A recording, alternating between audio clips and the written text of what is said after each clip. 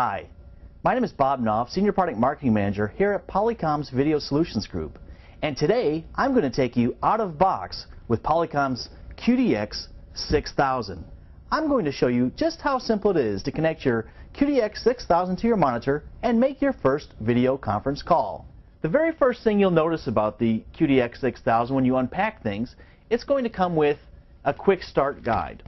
One side of the card has the basic setup, and if you flip the card over, you'll see an optional setup with other video inputs and outputs. The quick start card will be your guide and reference as you're connecting your system. When you receive your QDX6000 and you're ready to install, you'll find that you have all the cables necessary for a quick and simple installation. The very first thing you'll want to do is find the component video cables. The component video cable has 3 RCA connections on one end of the cable and 3 RCA connections on the other side of the cable.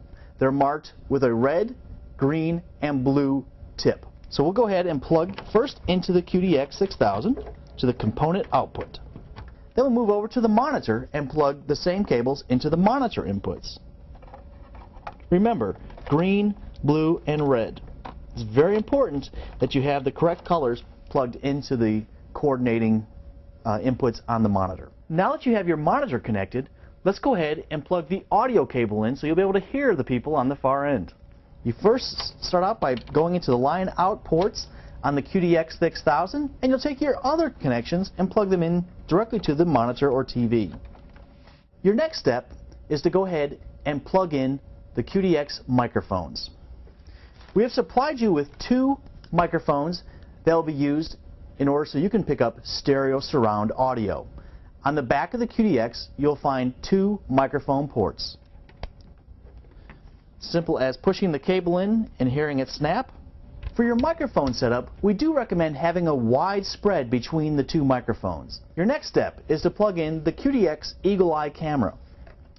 With this, you'll find the QDX EagleEye Camera cable has an HDCI connection on one end, which will be plugging into the camera, and has a Y split on the other end of the cable that's going to plug directly into the back of the QDX6000. So let's go ahead and do that. So first off, we plug into the back of the QDX EagleEye Camera. Make sure your connections are tight and screwed in.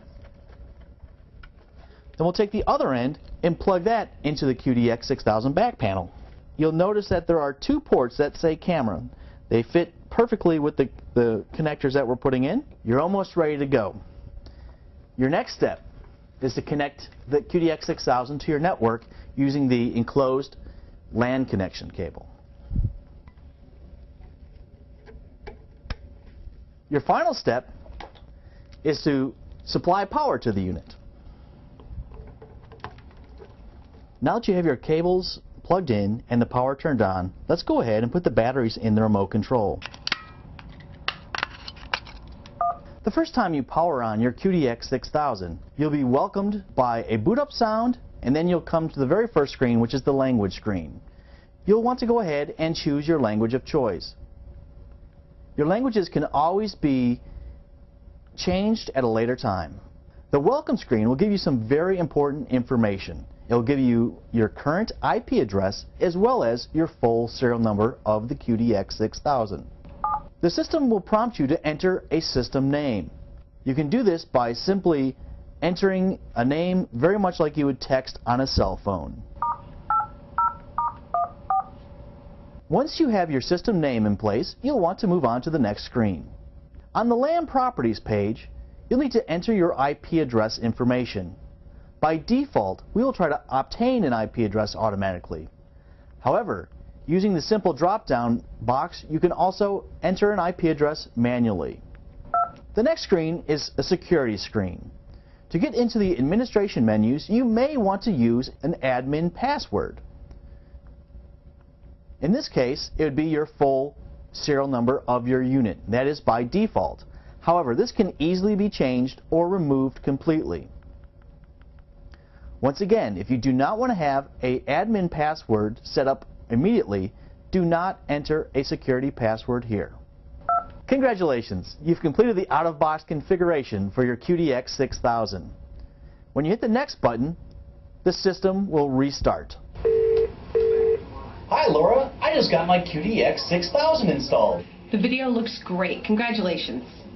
And that's all there is to it, to using the Polycom QDX6000 video conferencing system.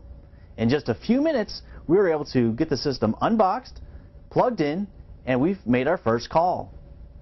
Enjoy your Polycom QDX6000, and if you have any questions whatsoever or are looking for additional information, please visit www.polycom.com. Thank you and have a great day.